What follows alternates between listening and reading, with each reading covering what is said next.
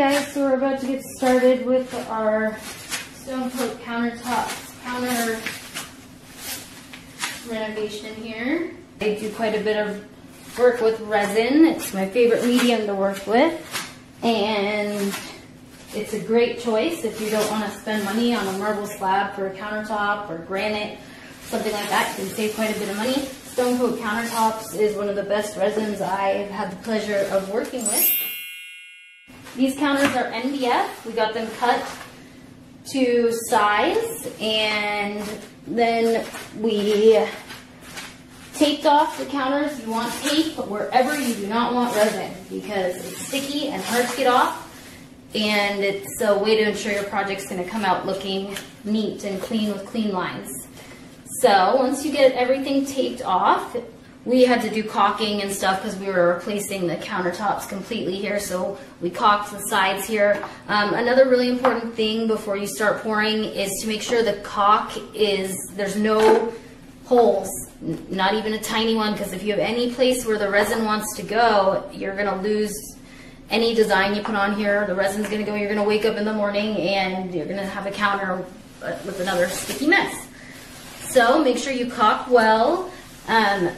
Your surface needs to be level because this is a liquid product. When you pour it, it will settle wherever the countertop is not level. So make sure you're level. And then you're going to want to sand the surface down. You could use a sander. You could use sanding paper if you want to put some muscle into it, but it is possible. We used, I think, a 220 grit sandpaper on here. We did have a sander, so we sanded it down, made sure it was smooth, no rough edges on the board. And then we painted it with a 2-part white primer. You can use the Rust-Oleum 2-part, or the kit actually came with their primer, white primer as well. We did 2 coats of primer on here and then let it dry, and we resanded it again because when you resand it, it gives a little bit of a tooth for the resin to hold on to when you end up pouring your countertops.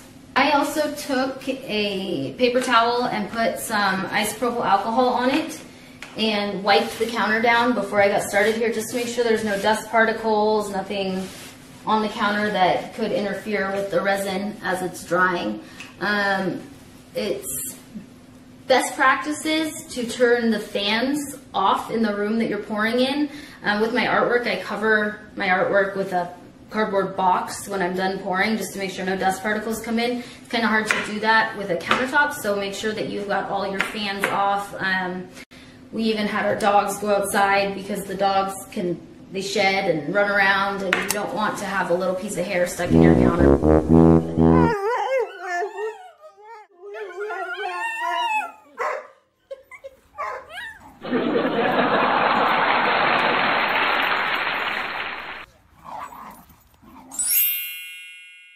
When you get your kit, the first thing you want to check before you do any pouring is that you have part A and part B. Really important. You don't want to get through the whole project and realize that the package was wrong, or that you had 2 part Bs and all of a sudden you've got to clean up a whole mess of hardener that isn't fun to get off. So, working with this resin, it's a 1-to-1 ratio.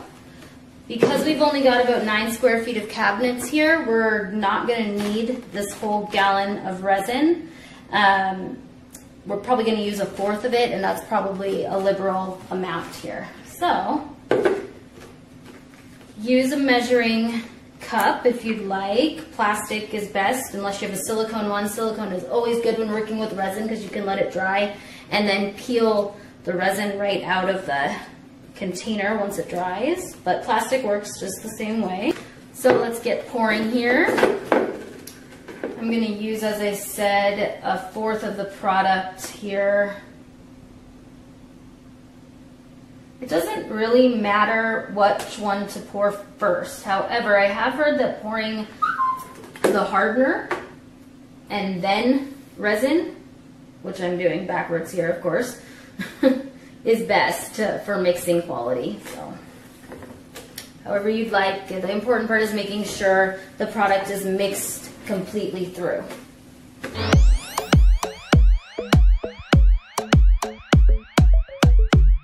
Black cap goes on the hardener.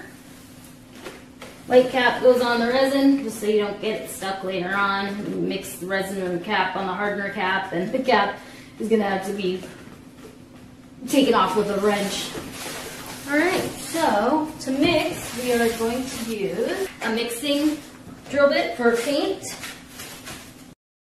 We want to put our mixer in, and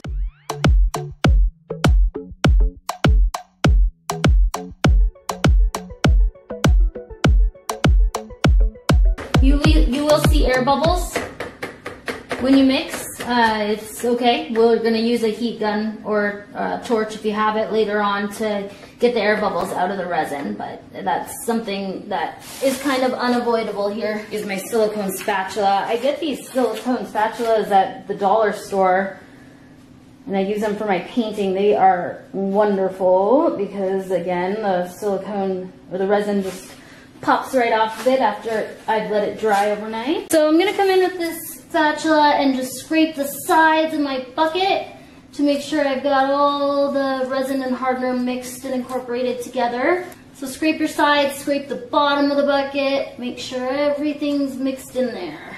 For this project, the kit comes with two colors, comes with a black metallic and a white metallic. We need more of the white than we do the black for this project because it's a Carrara style countertop, and I'm actually going to use a few different tricks that aren't in the StoneCoat video just because I'm doing a bit of a customized look on this counter. So hopefully you'll be able to pick up some tricks and customize your counter the way you want it to look. Here's the packet of white metallic pigment powder. I'm going to mix it in with a bucket of resin here. I only ended up using about a quarter of the packet of pigment powder for this project because our counters were not that large. Mix. Depending on how you want your counters to look, you can add more or less pigment powder to the mix.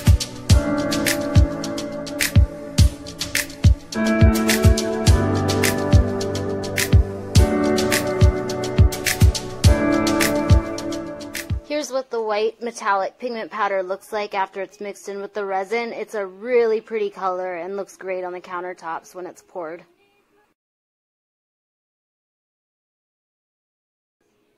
Here's the packet of black metallic pigment powder from StoneCoat Countertops. You don't need as much resin to mix with this black metallic pigment because you're not going to be doing as much work with this pigment.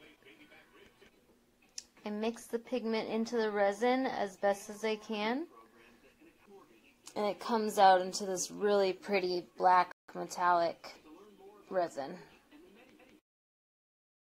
There's 3 steps after pouring the white metallic for our StoneCoat Counters Carrara Marble Epoxy Countertops. For the tools you're going to need your epoxy in a bucket like I showed you mixed with your white metallic powder. You're going to need a square trowel. The size recommended is an 1/8 inch by an 1/8 inch trowel, and as you can see, these are square here. This one actually has some triangle ones on the side, but we're going to use the square one. That's recommended so you don't scratch the paint underneath with the triangle divot. And a paintbrush. Really important, they suggest using a nylon paintbrush. They are a little pricey, so you can use any type of paintbrush you like. The important part is that you make sure the bristles stay in very well. You don't want to end up with bristles scattered throughout your countertop when you're finished. So this is a pretty sturdy one. I did spend a little extra on it just to kind of make sure we didn't run into any issues, but just keep your eyes open for bristle loss. Okay, you're going to take your white metallic resin mixture and put it right in the center of your countertops. This is the fun part.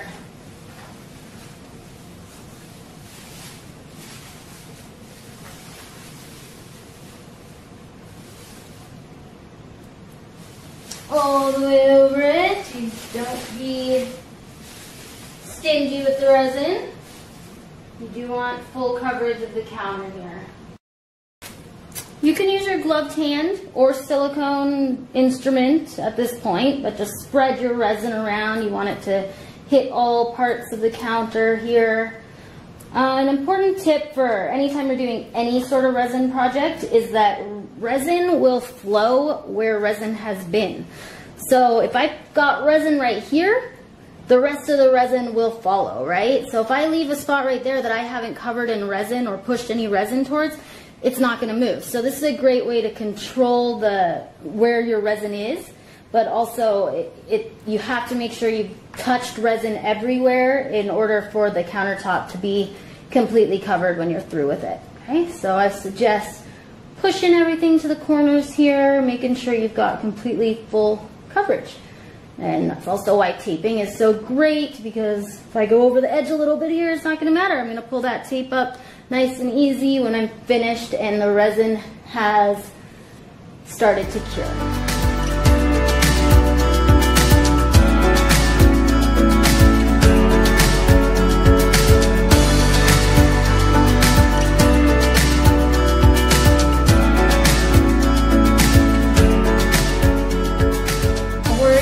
To drip over the edges. We're going to fix that up a little bit here.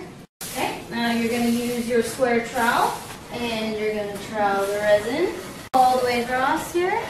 Just make sure you cover the whole counter with it. Don't worry, those trowel lines will go away in the next step here.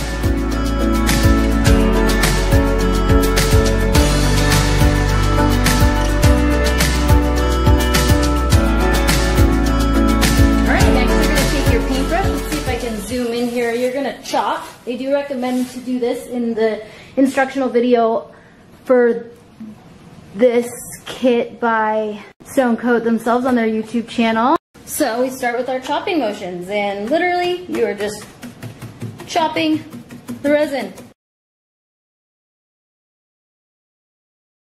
This is breaking up those lines and providing a nice effect in the metallic here.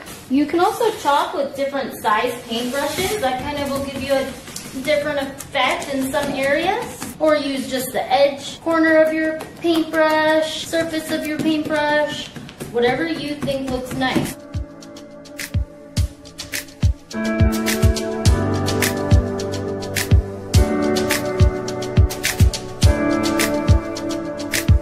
You want to chop your whole surface. All right, looking good. So at this point, when you've got everything chopped, you could go around your sides and you can use your hands, you can use a brush, whichever you feel is easiest, and just run it across the side.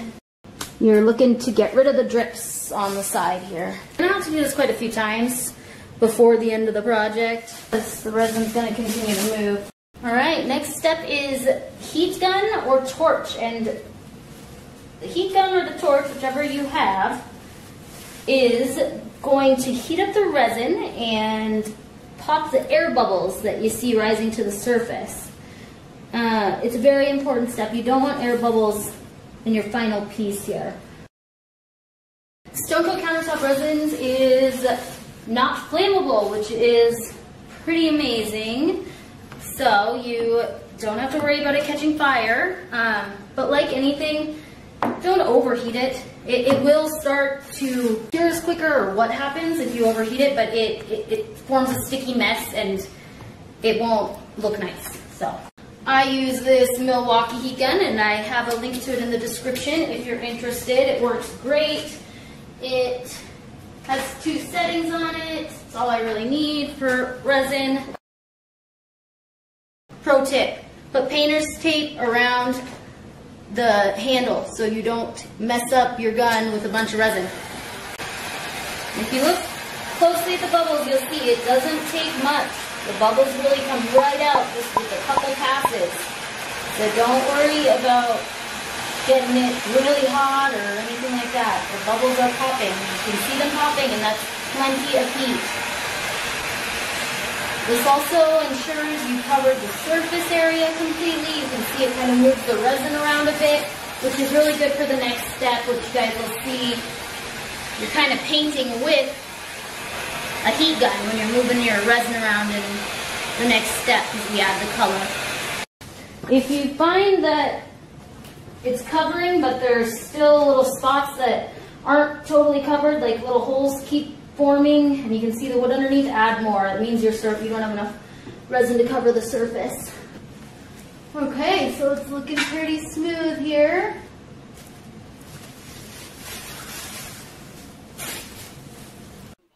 Here's a view from above.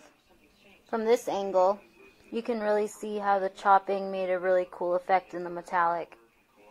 Next, we're going to add the black pigment resin onto the counter. Dip the end of your paintbrush into your black metallic resin. Find the area you'd like to start in and start chopping away on top of the white. As you can see, as I chop, I lose some of the black color. That's okay, we want it to blend in, so eventually you're going to have none of the black on your brush, but that's good because we want the high and low points. We're going to come in again over here. I'm going to speed it up for you just a bit here. So just for the basics Carrara marble countertops, this is all you do, okay? You're going to keep going, you're going to add a few of what I just did with the black on the paintbrush there, and you chop the whole thing till it's blended to your liking. Great tip they give in the video, for the instructional video on StoneCoat's YouTube, is take a step back, okay? Really important, no matter what type of resin project you're doing, take a step back, look at what you're doing, see where you want more of a color, and apply. So reassess, and then apply. Reassess, and then apply. Really, really important here.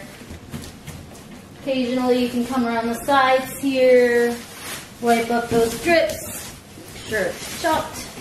If you don't like how strong it looks in a certain area, keep chopping that area, mellow it out a little bit.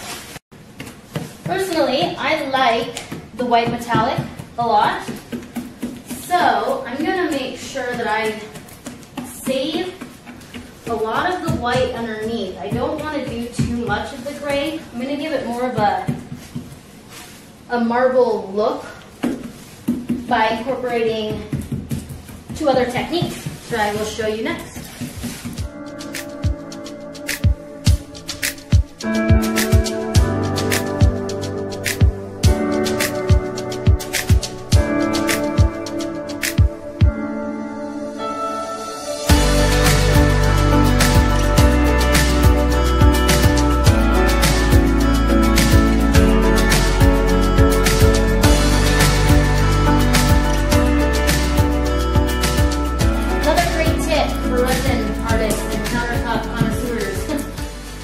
Know when to stop, okay? Over chopping this is going to turn it into a muddy mess. Alright? I like the way it looks. Don't keep going. It's not going to make it look nicer. If you like it, stop.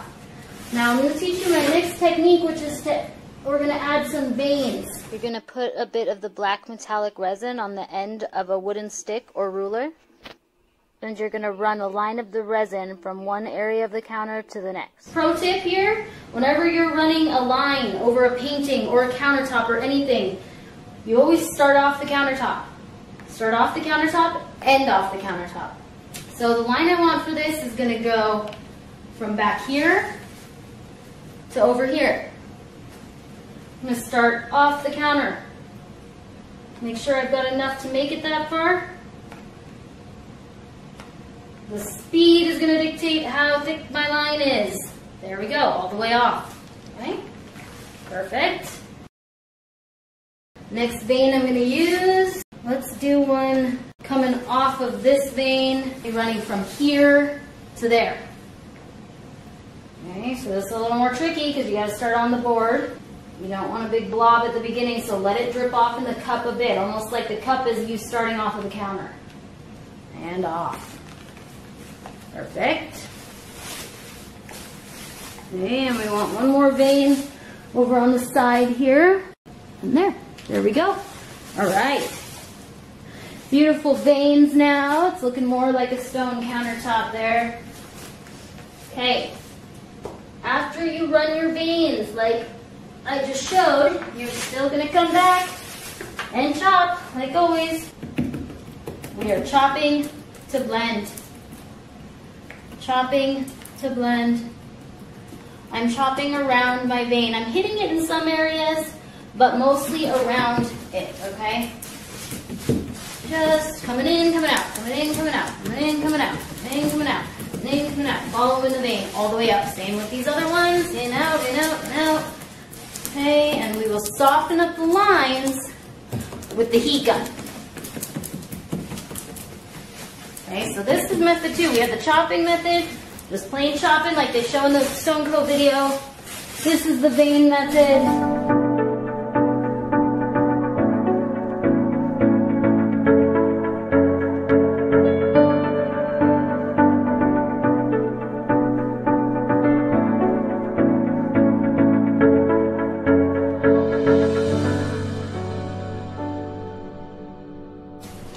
Okay, now we use the heat gun to blend it out. Heat gun on. Blend. We don't want the veins to look striking. We want them blended. Okay? It doesn't mean you won't be able to see them. You will. But they're going to be beautifully blended. So blend that way. Blend that way. Blend that way. Just keep blending. I'm pushing this vein up. I'm also popping air bubbles at the same time. Pushing it back over itself so some of the light comes over. Follow your veins, mellow them out.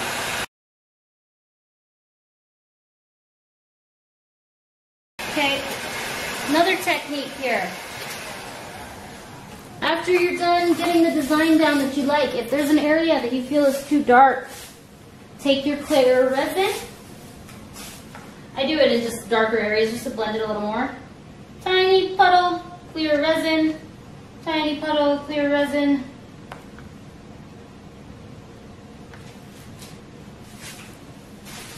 Same thing here. Take your heat gun and we'll blend it out. Not too much, just a little bit. It adds a little bit more depth to the counters overall. And that's pretty much it. Now I go over it one more time with the heat gun just to pop any remaining bubbles and let the epoxy cure overnight.